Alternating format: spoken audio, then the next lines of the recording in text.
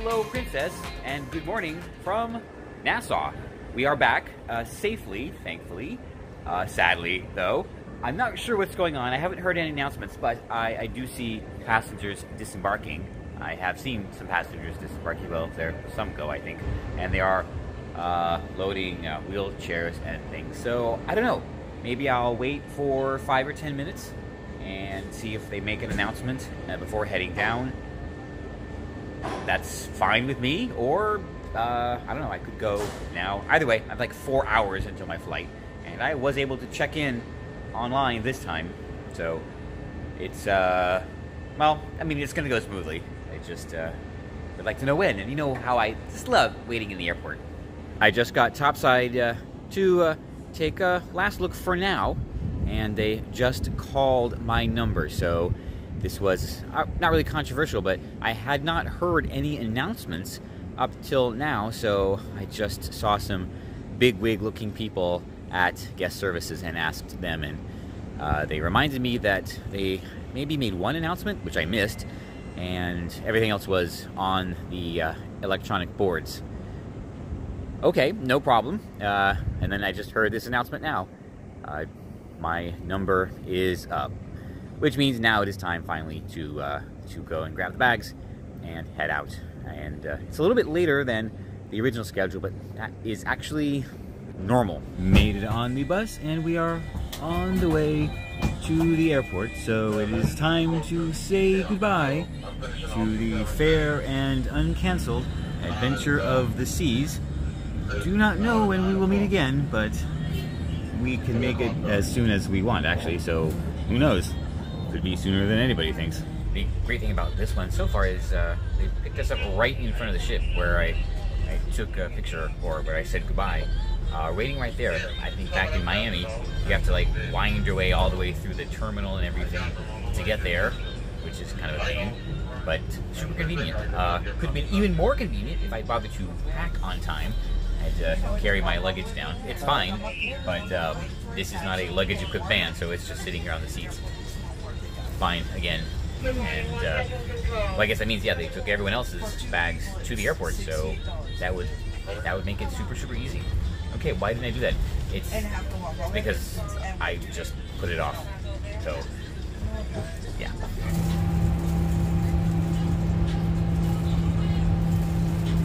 Well, it was a rather uneventful ride here to the airport. When you arrive in one of these little things, mine already left because it took me a bit. The line, or Royal, has staged all of the luggage here, which is pretty much right in front of the airport. That is such an awesome thing. I think people are going to start asking for this back home, or at least in Miami and Fort Lauderdale. Saves a lot of effort, unless you're me and are late for everything. All right, let's get these guys checked in and get underway, which we're already underway. So let's continue underway. Okay, looks like the bag machines are working here. So I hopefully won't have to make the line. Come on. I haven't used these kiosks in a while, but there was an upgrade button, but I thought it was already on the list because when I checked in, it said I was. Maybe, I don't know. This is probably just going to reprocess the... Okay, now I'm on the list, but it said... interesting. Whatever. Okay, check bags or print tags. That's what I want. Alright. The agent running the kiosk is the one who checks the COVID test. I'm not checking any sports equipment, bags, and then that stupid form, that goes to the agent collecting the bags. So yes, the wonders of bureaucracy at work. No. I do not ever buy the miles.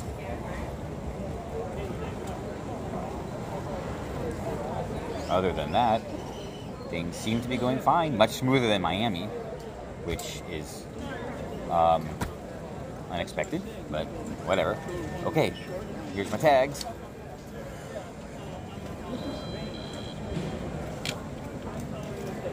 Alright, here we go. Wait. Yeah, 2 tags. Okay. Oh. Printing 2 of 2. Oh. Okay, wait. Thought it was weird. Okay, got it. And got the boarding pass. Okay, that's it. I'm done. So bag drop, and I think we're done. Well, then immigration, but that's easy. It was going well until the bag drop line, which is about 3 switchbacks back. This was unexpected, but maybe 7 minutes. Hopefully, it usually goes pretty quickly. Although, no, I'm gonna change that. This is gonna take 20 minutes. Fortunately, I estimated way wrong. That did only take about 7 minutes. However, they do not take the bags to the carousel at the gate. You then have to walk them over to special baggage. I don't know that these bags are particularly special, but I guess the airline seems to think so. All right, let's get these dropped off and on to the next bureaucratic mess. All right, the bag drop was, well, pretty much what it was, just dropping the bags, and I am headed now to departures, which is at the opposite end of the terminal. And then, I guess, through TSA, then CBP, then to the gate, then we wait still. This is a much more efficient, well, not efficient, but much faster than at Miami, that's for sure. And yeah, not terribly stressful other than the disjointed process, but that's happened before. And I'm glad I'm not in these lines. No problem getting through CBP, the what's it called? God, I haven't used it in so long, I forgot what it's called. Not Open Traveler, the thing where you put the thing, and you know the thing. Global entry. Oh my gosh. Worked like a champ, and well, that was it. I bypassed the line. That's what it's for. And now I'm so excited because this is the best part of every trip. Waiting for 2 hours in the airport.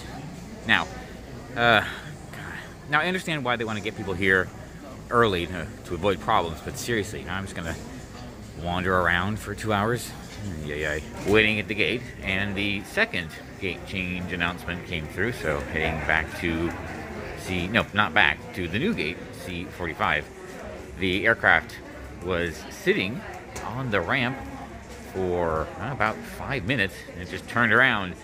Got kind of worried, but things happen.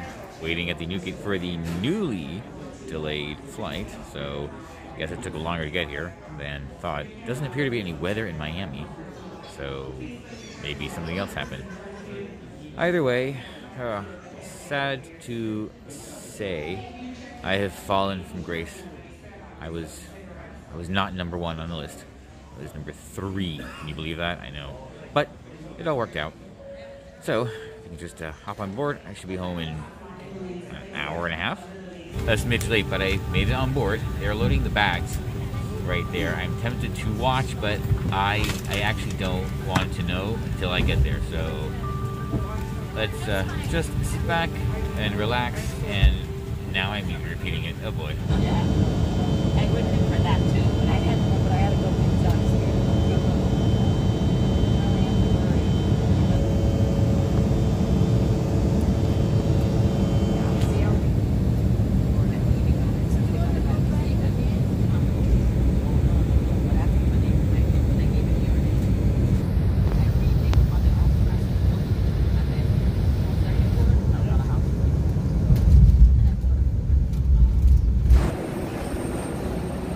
I'm back at MIA. Off to get the bags, and that's it. This adventure is almost over. I'm not walking particularly fast because, for whatever reason, luggage takes forever here, and if I walk at normal speed, I will beat it. And this is actually a nicer place to spend the time than the carousel.